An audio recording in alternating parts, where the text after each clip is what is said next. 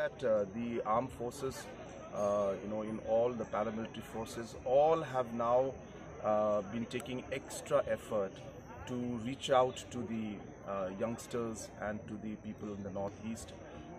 Almost every single force has, and the commandant and their respective recruiting agencies have met me many times to express the same concerns which you have just mentioned, and asked us how we could ensure that more and more participation would be there.